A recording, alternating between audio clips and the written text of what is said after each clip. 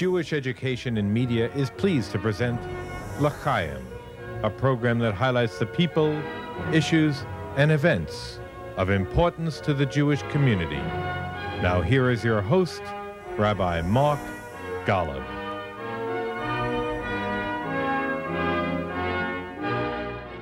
I'm Mark Golub, and many of you who have been watching L'Chaim for these many years have heard me often talk of how one of my greatest loves and passions after my family and all things Jewish is the Broadway musical.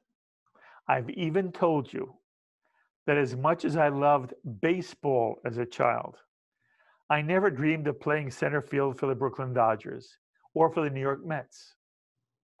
But I often dreamed of writing a Broadway musical. And to this day, when the lights dim and the overture begins, it's not simply that I get chills. I actually tear up. Somehow the music touches my soul, and I thrill to every moment of the entire production, even more so when there's an extraordinary talent on stage. Barbara Streisand, Zero Mostel, Chita Rivera and Liza Minnelli, Audra McDonald, Kelly O'Hara, James Naughton, Joel Grey, and Alex Brightman and Leslie Kritzer. The list is endless. But for me, as mesmerizing as the performance may be, the star of the show for me is the composer and lyricist. Many of you know I have had the good fortune and fun and some success being part of many Broadway productions as a producer. I've been up close and personal with some fabulous actors, leading and supporting. But whether it's a musical or a straight play, for it to be successful, it's all in the writing. And for a musical, it's all in the music and the lyrics and the story. So the star of the show for me has always been the composer and lyricist. And every now and then, both off camera and on, I have the chance to speak with the creative geniuses of the Broadway musical world. And one of the finest, best musicals, not simply of the last few years, but of all time, is one I hope many of you have seen. It's called Dear Evan Hansen. If you haven't seen it, whenever Broadway finally reopens again, do yourself a real favor. Get tickets to see Dear Evan Hansen. It is brilliant. And Dear Evan Hansen makes my point. The original actor in the title lead, playing a troubled high school student who becomes caught up in his own fantasy and lie, was Ben Platt. He was simply out of this world. He won the Tony for Best Actor in a Musical, one of 6 Tonys Evan Hansen would win in 2017. And my wife Ruth and I just marveled at Ben Platt's performance. And when Ben moved on, my wife and I thought, well, no one will ever be able to play Evan Hansen like Ben Platt. What's going to happen to the show? But then Noah Galvin took over the role and was out of this world. Why? Well, because Ben Platt and Noah Galvin are very accomplished actors, but more so because they were in a musical written by 2 exceptionally gifted composers and lyricists, Benj Pasek and Justin Paul, who in many ways are today's Rodgers and Hammerstein, Lerner and Lowe, Kander and Ebb. They're this era's greats of the Broadway musical. They're known now in the world of musical theater and film simply as Pasek and Paul. The two met as students at the University of Michigan's musical theater program. Discovered they shared a love for another fabulous composer and playwright, Jason Robert Brown, whom I also happen to adore and with whom I had the thrilling opportunity to work with on Broadway in The Bridges of Madison County. And Benj and Justin became fast friends and brilliant collaborators, even as students. And in addition to Dear Evan Hansen, which earned Pasek and Paul a Tony for Best Original Score. By the way, Stephen Levinson, we should mention, won the Tony for Best Book of a Musical. Benj Pasek and Justin Paul also wrote the lyrics for the huge musical film hit starring Ryan Gosling and Emma Stone, La La Land, for which they won the Academy Award and Golden Globe for Best Original Song, City of Stars. And then the two wrote 9 original songs for the Hugh Jackman film, The Greatest Showman, the story of P.T. Barnum. They also wrote the Tony-nominated Broadway show, A Christmas Story, among their many other credits. They've won a slew of awards. And on this edition of L'Chaim, lucky, lucky me, we're joined not only by a huge musical talent, but also by a lovely human being, Benj Pasek. Benj, thank you so much for making time for us and the JBS audience. It is wonderful to be sitting with you. I'm thrilled to be here across Zoom, and that was such a lovely introduction. I feel like my mom will be very, very proud of you and me for such a good introduction. That's sweet of you to say. I hope your mom's watching. I'm sure she will. So before we talk about the world of the Broadway musical, I want to understand who in the heck you are and how you come to be one of the shining lights now in the Broadway and the film musical world. So I want to know, where were you born and who were your parents and where did they bring you up and what kind of Jewish home did you grow up in? Yeah, so I'm from outside of Philadelphia, and I lived there up until I went to college. My mom is a professor.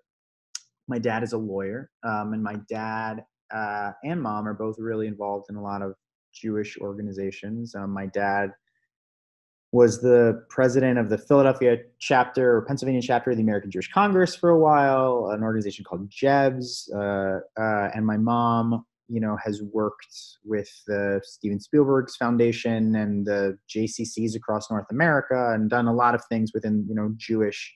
You said she was a professor. A professor of what? She's a professor of developmental psychology at Temple University. Very nice. What are your parents' names? Kathy is my mom and Jeff is my father. Okay. And now what about, I understand your parents really were involved in Jewish life. In your home, yeah, was there Shabbat on Friday night? What kind of Jewish home did you have?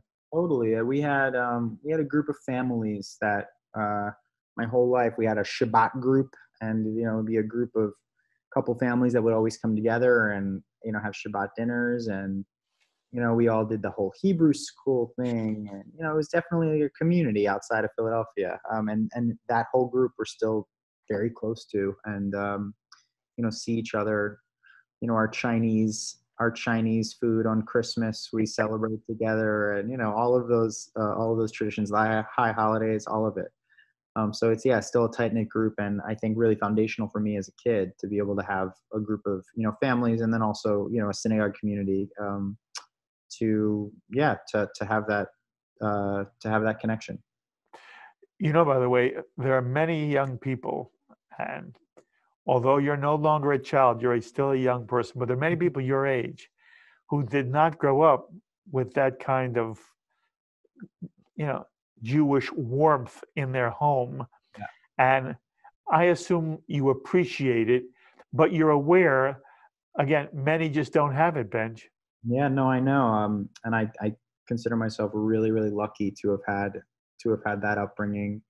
And yeah, I mean, I'm very conscious now of, how do we, as I become more of an adult, and, part of more communities, how do I help to facilitate, a sense of community and bonding, and something that's rooted in something that's deeper than, just friendship. And I think that a lot of that can be found in Judaism. Good for you. By the way, I should ask you, did you go to Hebrew school? Oh, I did. Did Oh, you hate it? Did you hate it? I think that that's part of the the rite of passage, is to have some contentious relationships with Good your. for you. Good for you. Exactly. But in having quarrels with the Hebrew school teachers or whatever, I think that you then get to define what you want your own kind of relationship with Judaism to be. And I think the stronger that one maybe pushes against it, it means that they care. They say that what is it? The opposite of hate is not love, it's indifference. So, I think that sometimes when you really get mad about something, it's because you have passion behind it. That is so perceptive. By the way, as you've worked through your own Judaism, again, you're still a young guy, but to the extent to which you have, Mm. to what extent is Jewish identity part of your core? To what extent is Israel involved in your life? To what extent is it there, but it's really on the periphery? Yeah, I mean, I'd say sometimes it's on the periphery and sometimes it's really front and center. I mean, for me, I have very close friends who live in Israel. So, I go there often, sometimes even a couple times a year. That's lovely. Yeah, and I have a lot of friends who live there, so I feel very close to Israeli culture in particular, and my friends there, and restaurant scene, and Tel Aviv and all of that, and I think that there's sort of a question that you're asking sort of dovetails in the sense that I think we're living in a time. Literally, we're doing this interview right on Zoom. Coronavirus has exposed how isolated we are. Yeah. And it's just been building over the last 10, 15, 20 years that we've with the advent of social media and all of this, we've become lonely people and siloed. And I think when we've become siloed and more isolated, there is a real craving for connection and community. And the busier our lives are, and in cities, and the fact that we can just text each other or see what someone's doing on Facebook or whatever, it means that we can remove ourselves from having to physically be together as a community. So to me, a big part of what I want to try to crack open for myself and for other people is how do you go back towards a sense of what community means, and what is that rooted in. And, I think that you can have it in a lot of different ways. I'm a part of a Broadway community, but I'm also part of a Jewish community. I think that means that you need to cultivate that. And how do you cultivate community with Judaism in mind? And that's something I'm very conscious of, and something that I'm trying to do more so in my life. Well, that is lovely for me to hear. Good for you. One last question, and then I want to begin to talk about music. Go for it. What was Passover like in the Pasek home? Yeah, my parents are very non-traditional traditionalists, I guess I'd say. So, Passover for us, my parents always built a Bedouin tent inside my living room, hanging sheets and, having throw pillows. And my parents would dress up as Pharaoh and Moses. And it was a very theatrical event. And, it's funny, it's like as part of my exploration of how to bring communal events to, my own New York City lifestyle, I've, kind of recreated some of that and had bigger Passover events and brought in people from the Broadway community. And yeah, this year, for instance, we did our first, because of COVID, our first digital Passover. So we created this thing called Saturday Night Seder, which was basically a way to have a communal event through streaming. But that was really meaningful to me too, because, how do we take these great traditions and try to share them with people who otherwise we wouldn't be able to spend time with, and have that kind of communal experience come through. Very, very impressive. Very impressive. All right, you heard me, talk a little bit about what the Broadway musical means to me, and it's meant that to me since I was a child. Amazing. When do you fall in love with this world that you want to begin to, make it your own? Yeah. Well, first of all, what was your first Broadway show that you saw? Do you remember? I'm not, for my first shows were at PS 98 on West End Avenue and 96th Street, where my aunt would write Broadway musicals. Okay. And these kids went to this public school, and my cousins went to the public school, and every year my aunt would write the musical that was in the school. Those are the earliest. The one that first moved me powerfully was Camelot. Oh yeah, classic. And Camelot, they say, is really about the Kennedy administration. If you strip it all away, which absolutely is really cool. I'm trying to think of like the moment that I fell in love with theater. I got to give my mom a lot of credit, because though she was a professor by day, she sort of moonlit as a songwriter, and she wrote a lot of children's albums. So she would kind of take these moments that were happening in our childhoods and translate them. And she was sort of like the Raffi of, the Philadelphia area, with a collaborator of hers. And so I grew up having 5 albums of children's music of my life, sort of documented. And so I got to sort of be on the sort of, I don't know, the front lines, or the I don't know what the term would be, just like right up close and personal, front seat of getting to see how you translate a moment in someone's life and you put it into a song. And so that, I think, was really, really influential for me. And when I began to grow up, and, I developed a love of singing and a love of songwriting, and, my mom's music group, they like performed at like Bill Clinton's White House Easter egg roll one year, and I got to sing a song at the White House, so like I grew up with this thing of like, oh, like I really, this is really cool that you can like write songs and then someone can sing them, and then there's an audience like that there was a very natural A to B to C, for me.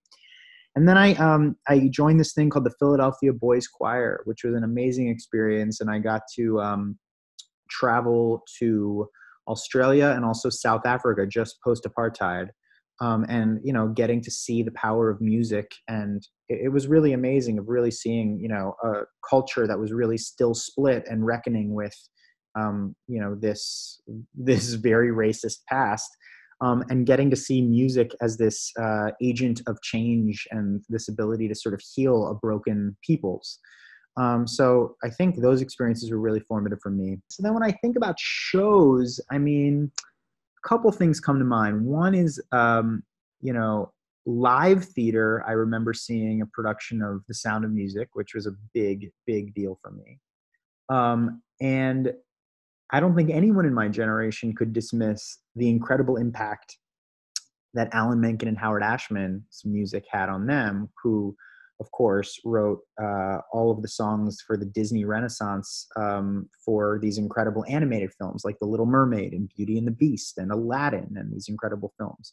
So for me, being a 4-year-old, getting to sit in a theater and getting to hear music be a way that someone told her story, and seeing the mermaid Ariel all of a sudden express her deepest, feelings and thoughts through song was really, really influential. And it basically gave permission in my mind, and I think in a lot of people in my generation's mind, that anyone or anything can sing to express how they feel. And so that was really meaningful. And then the first Broadway show that I saw actually on Broadway was The Lion King. And so I think Disney, like many in my generation, had a really, really big impact on being sort of the gateway drug. Then the show that I think really changed everything for me was Rent, because I got to really see how issues that, even though I was relatively young, that felt very contemporary and almost taboo to, not be something that you could put into a musical theater show in the way that we traditionally would have thought about it, or the way that I would have known about it from Disney movies. It could be something where you could sing about anything, whether that be, non-traditional relationships or the AIDS crisis or, anything. And so I think all of those experiences were permission giving to say, hey, musical theater and music is a medium that is a way to tell stories. And there's very few examples of things where you can't use a song to express something really, really large about the world, and also something really personal from a character's point of view. Bowie, that is so lovely to hear you say it that way. And it's interesting, the difference between Lion King and Rent, it's like almost two ends of the continuum, Benj. Yeah. Yeah. But that's what's so special, I think, about the art form is, that shows that really challenge what our assumptions of what a musical can be. Like that's why I think many people love Stephen Sondheim so much, is that his work has really challenged the assumptions of what you could write about, and the sophistication of what subject matter and work can be. We don't have to be limited by while musical comedies are great, that the form can hold a multitude of different stories, and that's exciting to be able to write anything. Yes, and now you're part of it. By the way, have you met Stephen Sondheim? I have, yeah, and all interactions with him, I am such a fan that I have like a picture every time I've ever been in a room with him, or like a signature or something, So I don't have any cool about it at all. So I have to work on. Good for you. Have to work on, trying to be a little cooler. And by the way, there's some people who are now going to feel the same way about you. Well, and one of, at what point, first of all, what musical instruments do you play? I play the piano. My collaborator is more of the pianist, though, and I really love lyric writing and storytelling, and I also sing. Okay. At what point do you realize, or do your parents realize, that you have unusual talent? And people have talents in different areas, and they can be brilliant in various areas. You are blessed with a brilliance. At what point do your family, do you realize that, yes, you have a gift here, you have a talent? At what point? That's very nice of you to say. And this is not me trying to be like falsely modest in any way. I think I had a lot of advantages growing up, not only of, coming from a nice Jewish home, but also literally having a mom who would write songs. You know what I mean? Literally having a wonderfully funded theater program that a lot of people don't get to have, so that I could, be in musicals and have those experiences. So to me, I think, the odd part is that I think there are a lot of people who have incredible amounts of talent, and a lot of it, I think, is just that a lot of it is either resources or fear, and those are the two things that I think keep the world from hearing from so many more people that are actually really, really potentially extraordinary.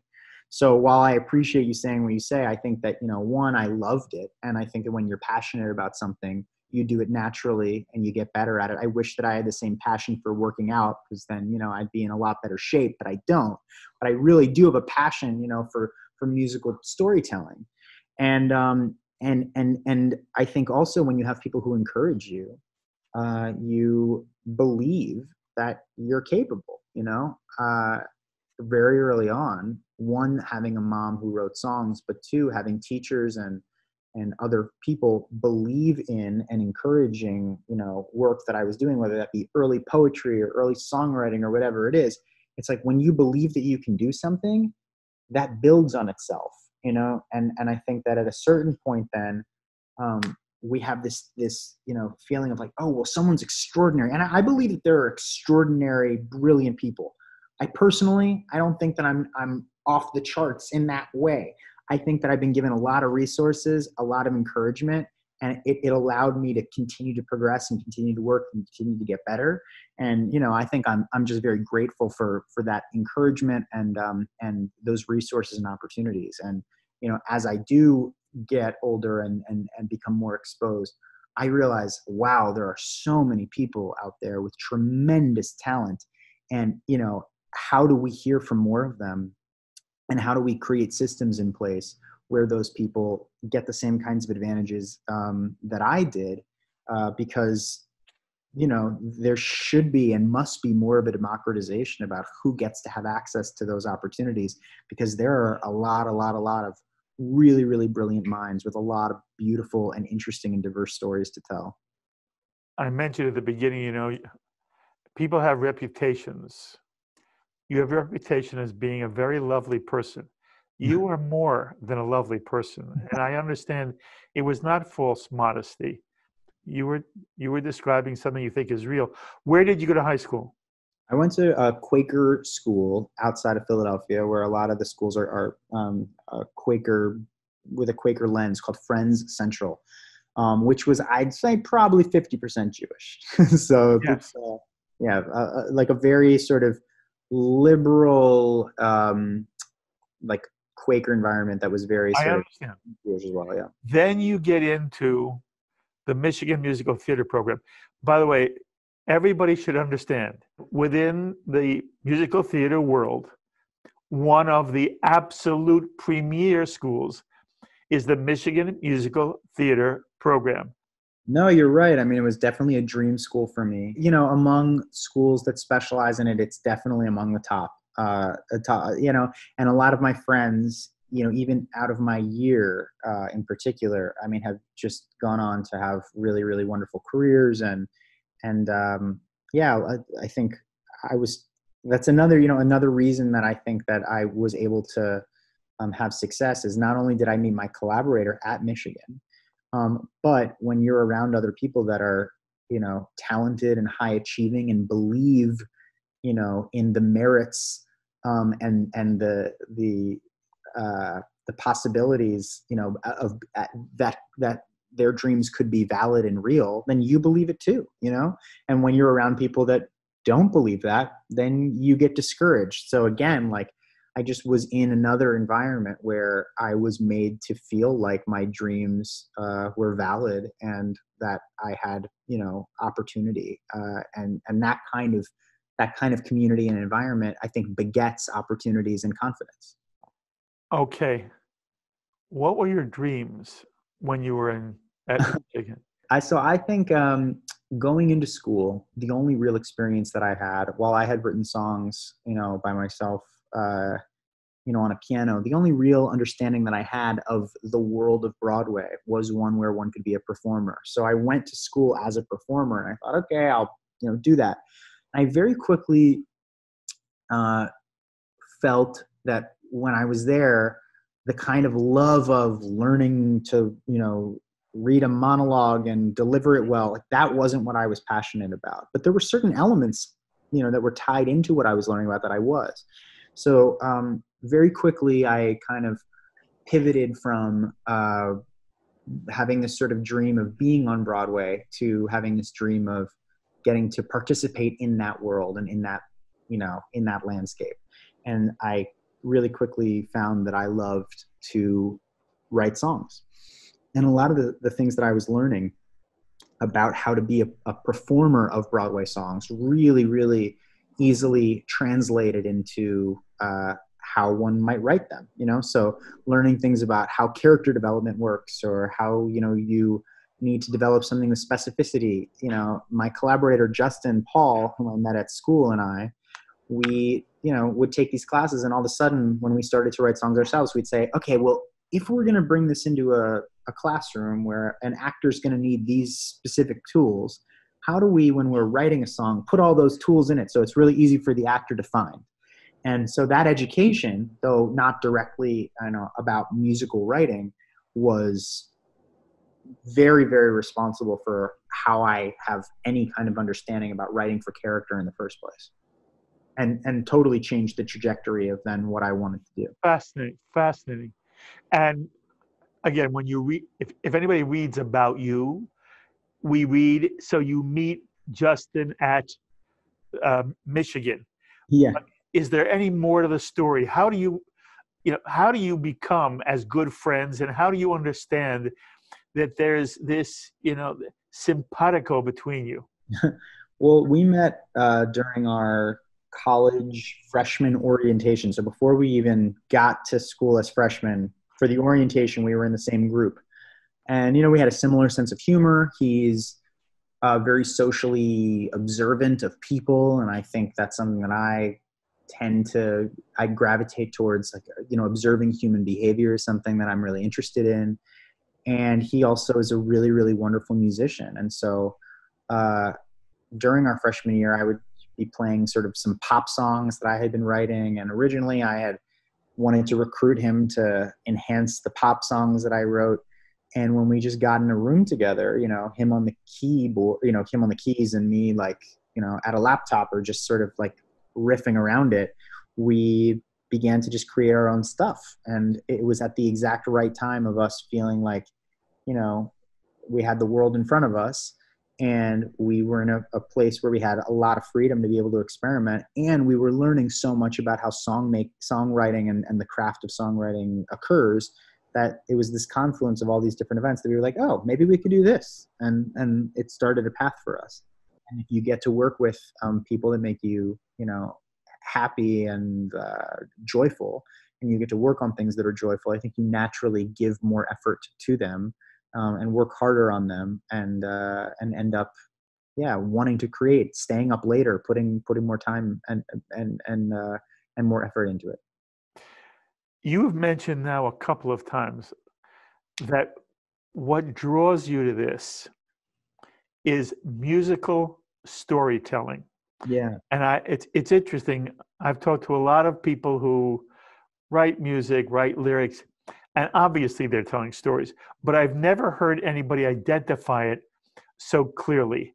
I want you to talk for a moment about what it means, and it comes from inside you, obviously.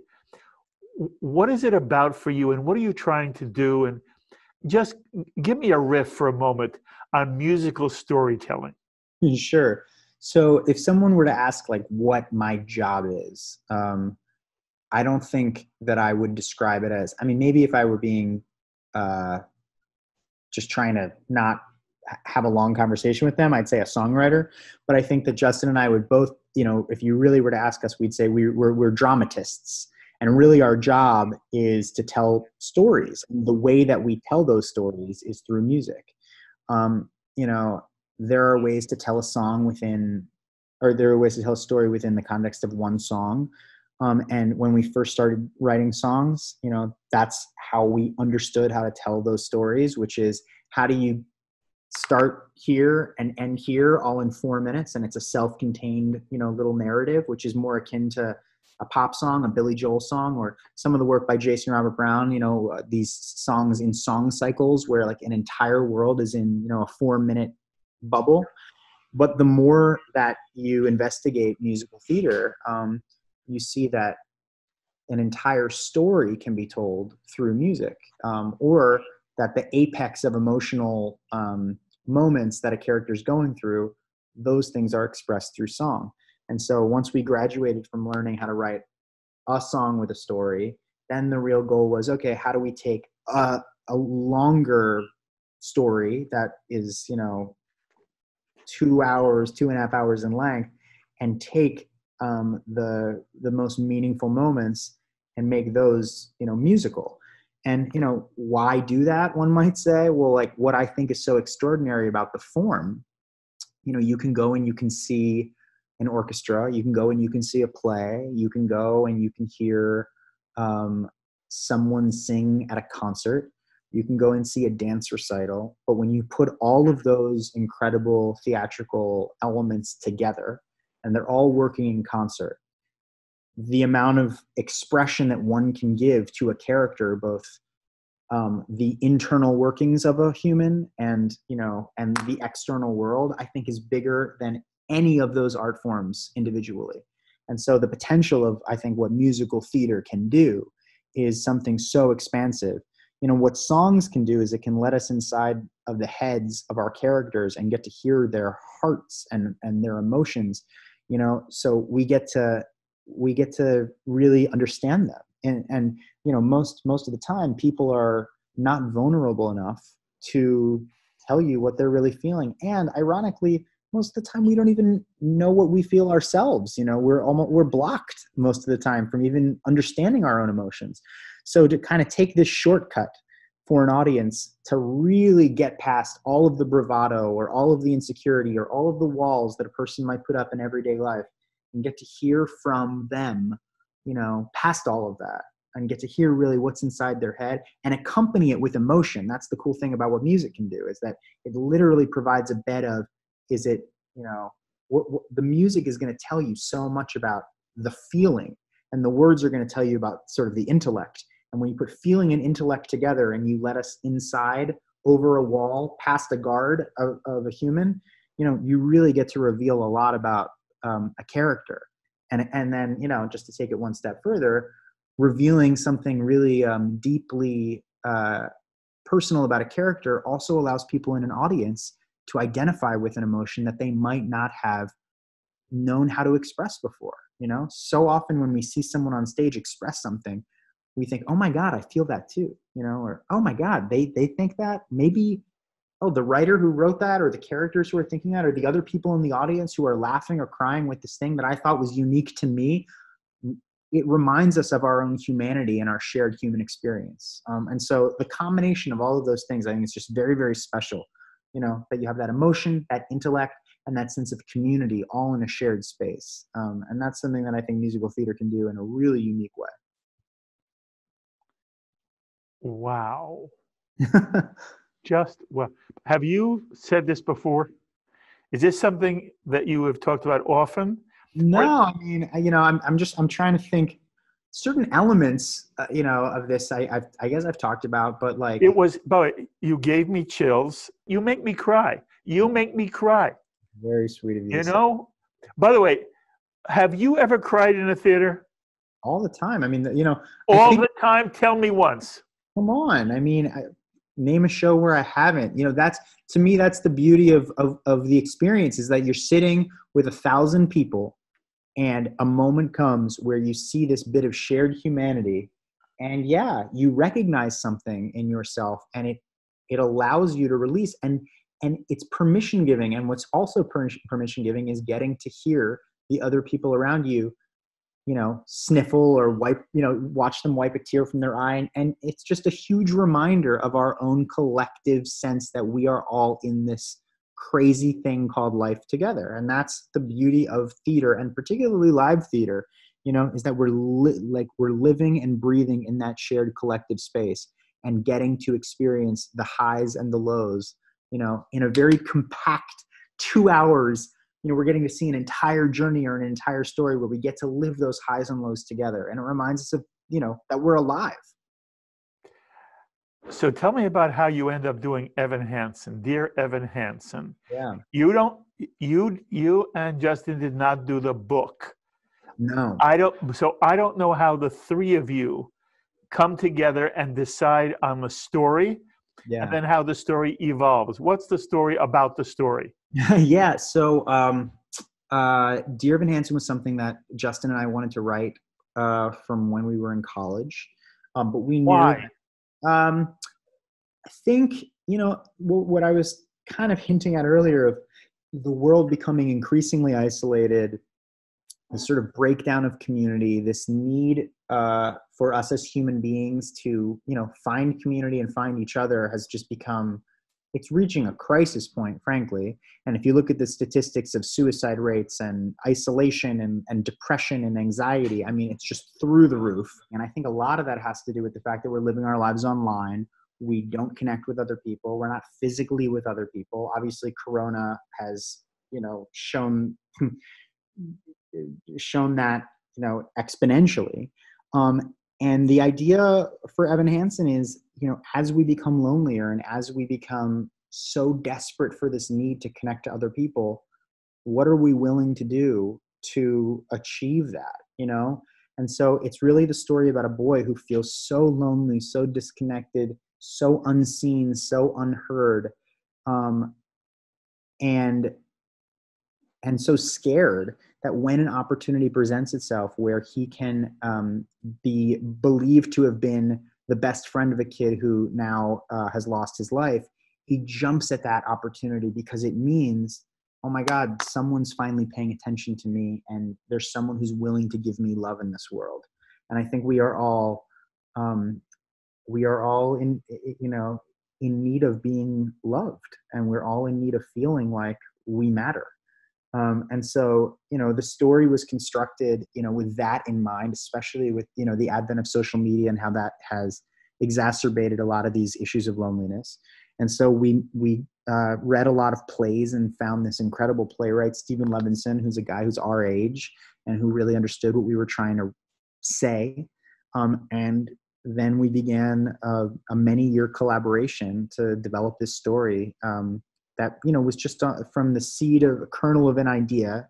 Okay, but this was an idea that emanated out of you and Justin? Yeah, so there was a student who passed away at my high school, and I remember, everyone after his death claiming to be better friends with him than they really were, including myself, just wanting to be a part of this tragedy that I seriously had no place in. And, part of our instinct at first was to write a musical that was very much a condemnation of why do people do that? Why do people jump on the grief bandwagon? But the more that we got into it and the more that we realized what the power of musicals can do, we realized, who are we to judge these characters who also, by the way, had a lot of ourselves in them? So judging it was a very irresponsible and disingenuous thing to do. Where were you in the characters?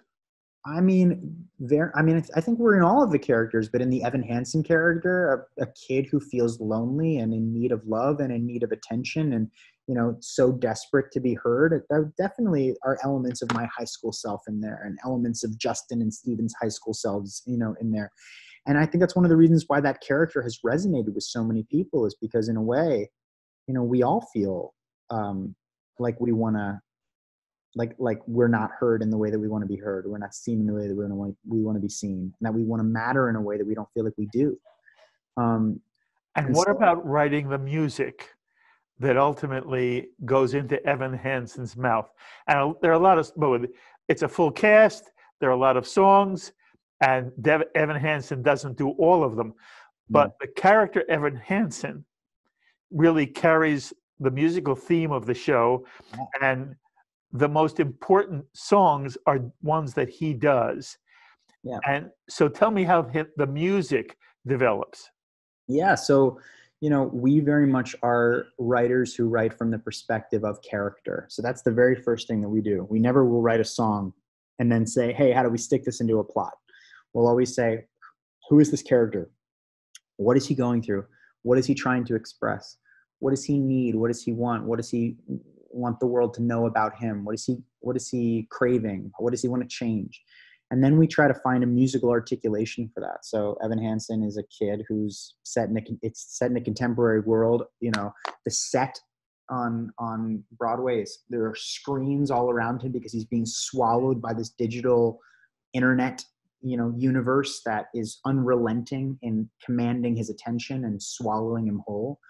And how do we write songs that feel like they musically sound contemporary, lyrically they sound truthful and contemporary, and then we just try to say, what does that character want? And one of his big songs early on is a song called "Waving Through a Window," which is a song that is basically saying, like, I'm furiously trying to have someone notice me, and it's as if no one's waving back. Obviously with the metaphor too, it talks about, tapping on the glass and waving through a window, about, it's also your digital screens too, and trying to communicate and having nobody on the receiving end. And yeah, while a lot of the songs are, from Evan's point of view, there are other songs that are from, the parental point of view. One of the things that we really learned in developing the show was that this is not just a coming of age story. It's about a boy who wants a family, and a family who is in desperate need of a son that they've lost. And it's about a mom who feels separated from her son. How do you know enough How, you're still young. Yeah, How, yeah. as you look back on it, and I marvel at what you were able to do. By the way, again, people who haven't seen the show, people who have seen the show will know what we're talking about. Right. People who haven't seen the show have to see the show. But what Benj is talking about now is the dynamic and the pain that the parents, and there are a number of parents in the show, but parents in the show go through pain as well. And you haven't been a parent. You're not 50 years old, and Yeah. yet you were able to, in some way, evoke the sense a parent has, and where the vulnerability comes, and where the longing comes, and where the hope comes, and how it starts with his mother wants him to get up out of bed, and ultimately there's an arc to their relationship in this show that is just, again, brilliant. And I believe one of the reasons why Evan Hansen, dear Evan Hansen, has been so successful, and you have a right to tell me you see it differently, is that it speaks at one and the same time to different generations who are in the audience, who identify, all feel for Evan Hansen, but the identification is with various characters of different ages, and therefore everybody who comes into that show feels, Benj, in some way you've written about them. Thank you. Well, I have many responses to that. One is thank you. The second is, every musicals are the most collaborative art form you can imagine because there are so many people working on them. So, if you like a character or you like what a character's singing, it's because the book writer did an amazing job. We have an amazing director, Michael Greif, who was the director of Rent, my childhood show. How lucky were you? How lucky are we? And, Stacy Mindich, who is our lead producer, we could do a whole Dayenu on this. You know what I mean? It's like if I had just had Stephen Levinson, Dayenu. If I had just had Michael Greif, Dayenu. So, it was Stacy and Michael who really encouraged us younger writers to say, well, what's the parental perspective? And while I appreciate that you feel like there's resonance there, a lot of that also has to do with the actors who we were in conversation with while they were developing the roles. Rachel Bay Jones and Jennifer Laura Thompson and Michael Park, is these great actors who gave of themselves to teach us, what their reactions would be. And the last thing I'll say is that, one of the beauties of writing is that you get to put yourself in someone else's shoes and you get to exercise the muscle of empathy. And that is also a reason why we go to the theater in the first place, because we are forced to, and because we love to say, hey, I wonder what that person's life is like without me having to live it. It's a forced exercise in empathy. And when you're a writer, you get to do it. When you're an audience member, you get to experience it. And for me, getting to imagine what is it like to be a mom who is just so desperate to connect with her son, and there are so many impediments along the way. What is it like to be a dad who didn't have a great relationship with his kid, but sees this opportunity to connect with a young person now and to, right all of the wrongs of the old relationship that he had, it's getting to exercise empathy. And that is a real gift to be able to do every day. Whether that be about age, about gender, about race, and that's all of our responsibilities. And I'm very lucky as a writer to be able to do that. But if we all take time to practice, hey, what is it like to be someone else?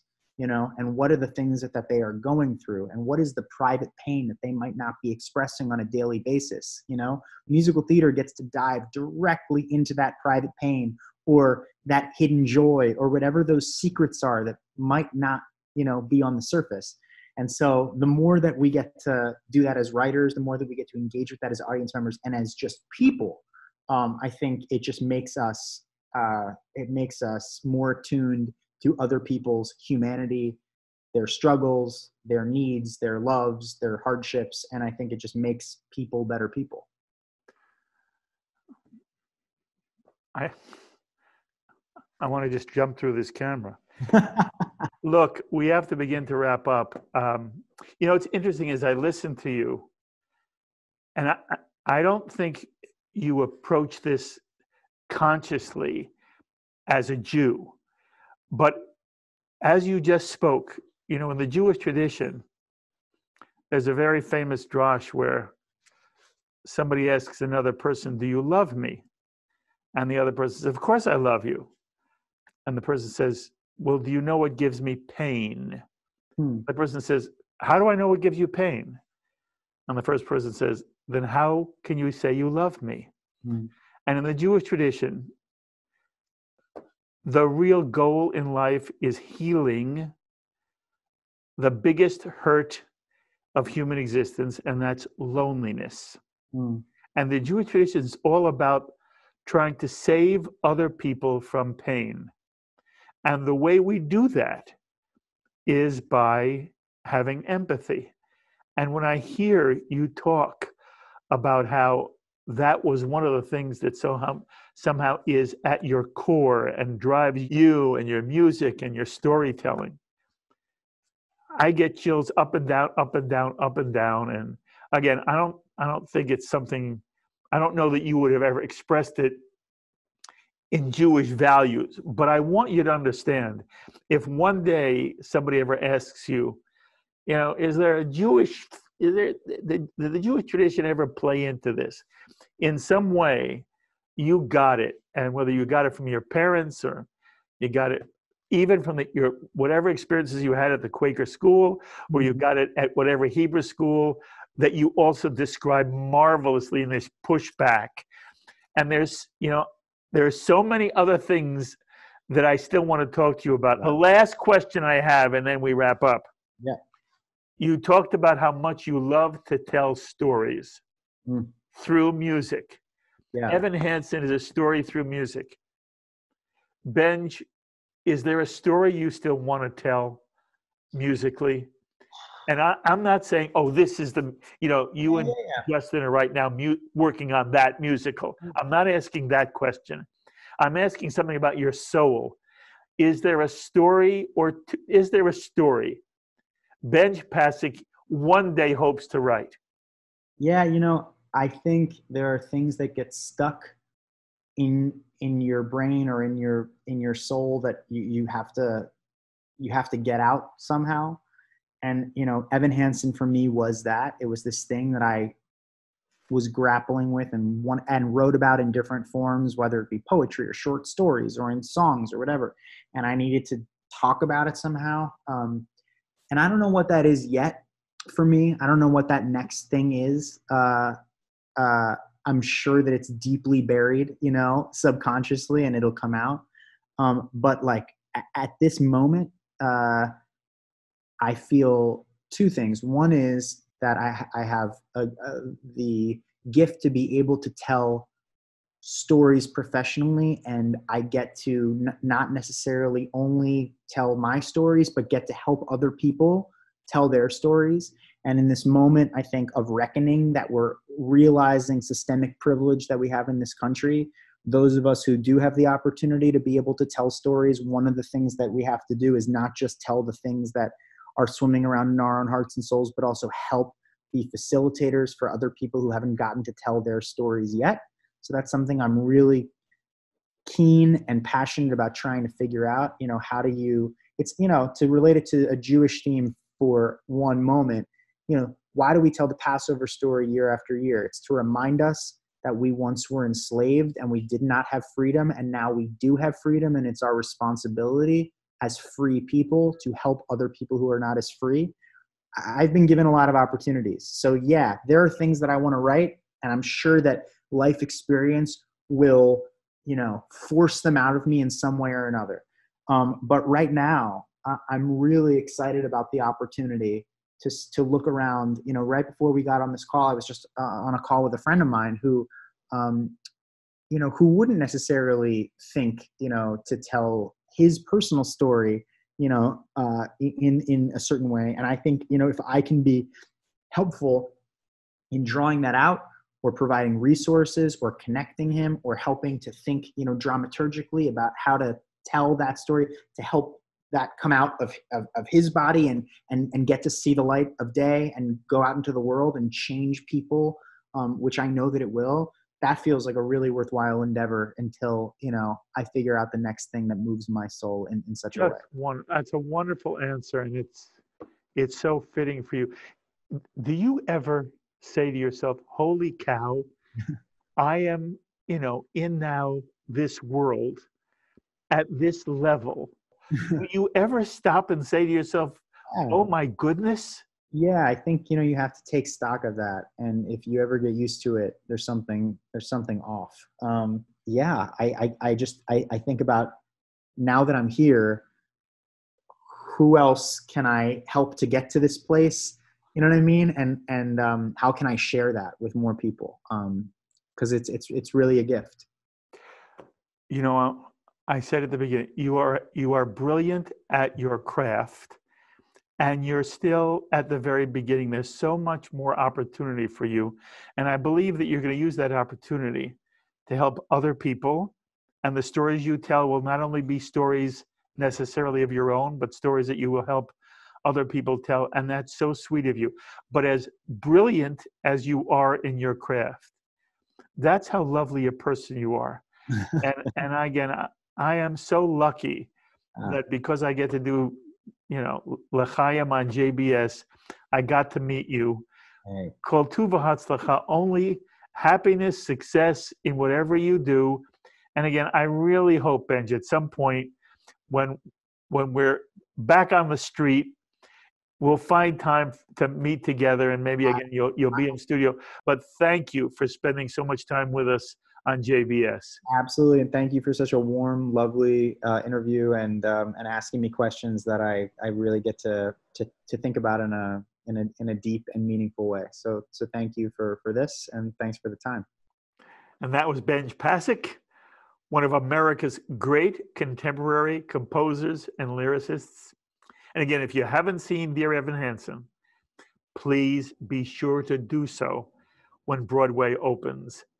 And watch for Pasek and Paul's upcoming films, Aladdin and Snow White. And I hope you enjoyed meeting him as much as I did. What a remarkable young man. As always, I hope you'll be in touch with me with any thoughts or comments you may have to any ideas expressed on this edition of L'chaim. Please email me at rabbigolub@jbstv.org. And you can write me in our new Stamford P.O. Box, P.O. Box 360, Stamford, Connecticut, 06904. And remember, you can now download the L'chaim podcast and listen to L'chaim in any room of your house, or on the treadmill, or as you do your morning run, or as you're floating off to sleep, the L'chaim podcast. And so until the next time, I'm Mark Golub. L'chaim, my friends, to life. L'chaim is a presentation of Jewish education in media.